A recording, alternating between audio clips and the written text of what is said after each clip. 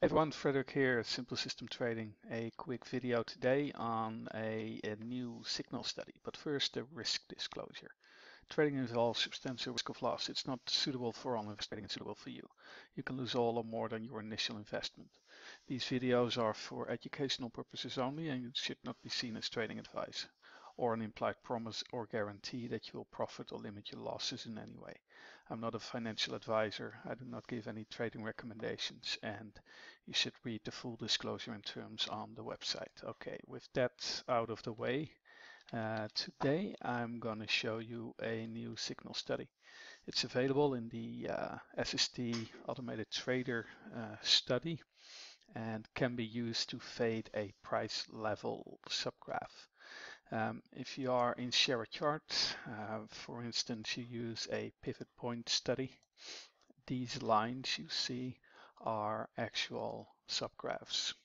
Subgraph can hold a value for each bar in the chart, and in this case these are values that refer to price on this price level here.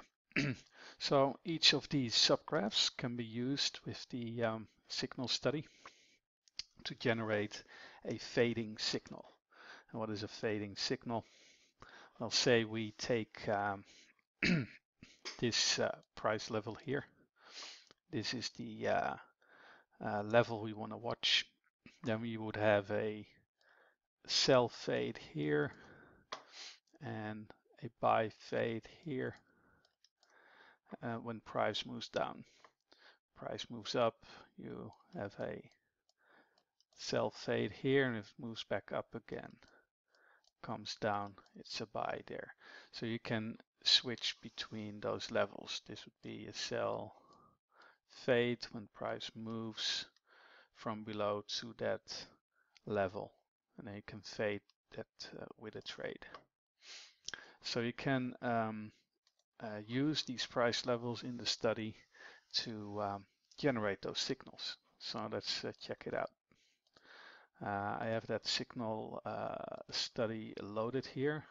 It's from the custom bundle, the Auto Trading bundle. It has the fade value signal study in there. It's got a few other ones as well. I add a few that help other clients with their automated trading using the Auto Trading study. This one will be helpful as well. So the settings are here, and you would need to identify the price level you want to use. In this case, the pivot points study and the R1 we're going to use. This is a price level that's there for a day. So each day it starts a new level. You want to make sure you set this correctly. If you use weekly VWAPs, for instance, you can do that too. You have to set this to weekly, etc. The ready distance, I'm going to explain that, what it is. It can be set by a number of ticks or a percentage. And there is a trigger distance. You can also filter if you want to see a certain number of signals. And the symbol distance is the distance in ticks from the high or the low of the bar where the symbol will be shown. In this case, arrow up, but you can change these settings. So let's see what this does. As you can see, we based it around the R1, so that's this price level for this day, and it's this price level right here for the other day. What this study does, if the ready distance we set to 20 ticks is the minimum distance below that price level for shorts, that price needs to be in to consider a next move up to be available for a fade. And the trigger distance is the 5 ticks below this price level for shorts to actually trigger that signal. So price is here, it moves up, comes within that trigger distance, you get a signal fired. You see that around here price didn't move below that set 20 ticks, so we did not get a new signal here. and it's the other way around for long. So price moves up, say this is 20 ticks, just making this up, I'm not measuring it, but this is the 20 tick setting.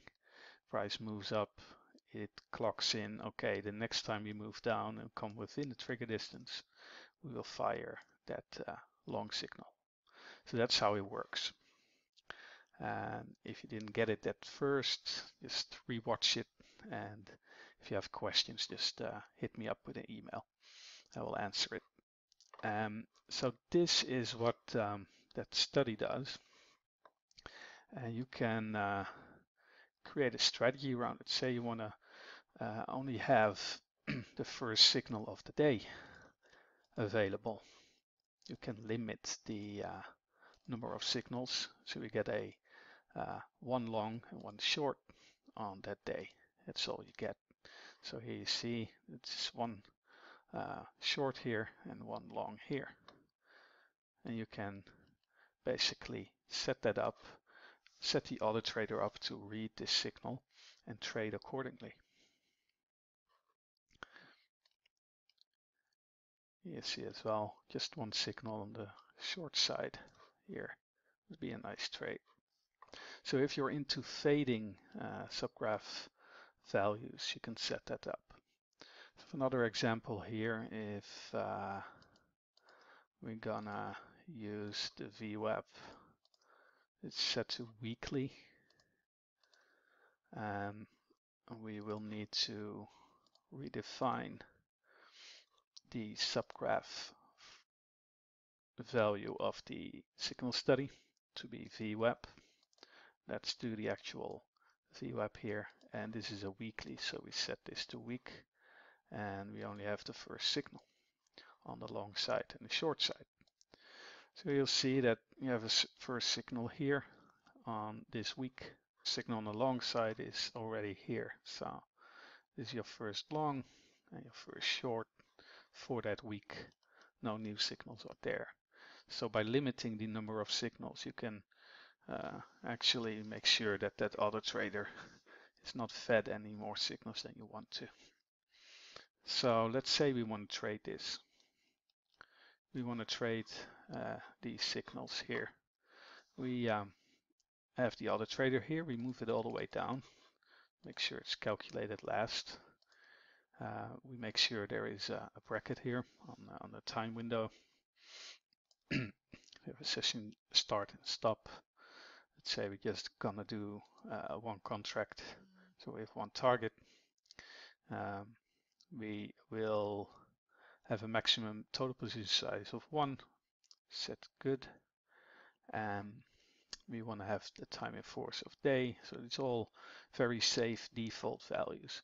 And then we set the value, the signal study value here.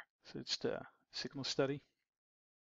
We have a long signal, that's right here, and we have the short signal, which is this one. We look at this short signal. Let's say we fire at bar close, and we have a limit order, which is the default as well, and we set that limit order to be the open price of the next bar. So these are all safe default values. The entry is set with that. Then we will not cancel the order, we just leave the order there. See it gets filled, and by the end of the day it will not be filled. You just it's just cancelled because it's a time in force of day. Then we have a first target option. We can set that to whatever we want. I'm going to have a fixed target value here, but let's do something different. Let's make that a study SG target value, and we select that for the longs to be that same VWAP. For the longs it will be the top end, and for the short, the short target will be the VWAP. bottom band. And give something of an option here. There's no second or third target set. The initial stop is 6 ticks. We keep it tight there, and no trail. And we will not use daily trade statistics here. So just keep this as is. You could say I don't want to take say a max number of trades a day. So let's see where that is. Max number of daily trades limit. Let's say you just want to take that first trade. If it's a long or short, you just take the first one. So we will set this to yes, and now it will only take one trade in a day. In this case, it will only take that one trade in the beginning of the week, this one, because that's the only signal it gets in this case. If you would get the second signal on the next day, you would get a new trade on that day. But this is something you can set up. We can do a single chart replay here to have that tested out. And as I always do, I test it starting a replay with the study in the off position. So just settle in, make sure the Auto Trading Global is set. You show your orders. See, this is all correct. And then you can just turn on that strategy. And it will show you it's turned on. And now we wait for that signal to be there. So we expect that that signal to show up a bit later. So speed this up a bit, and yeah, you can, if you would use this in real life, you just set this up at the beginning of the week, take that trade, and then you don't have to think about it. You can go and get a cup of coffee to the men's room or the ladies' room and do your thing. If you come back, you don't miss that trade. It's still there, or didn't fire. It's all fine. So you just need to let the study do its work. And that's what it's there for. So that said, let's see if we get that study going. To get that retrace back to VWAP should actually, right now we have that 20 tick move up, so a retrace should fire a signal. There we go. Bar close, enter, and it's already gone. So we had that entry here on the open of the bar with the limit order. It got filled, and we had the target right there on the top band.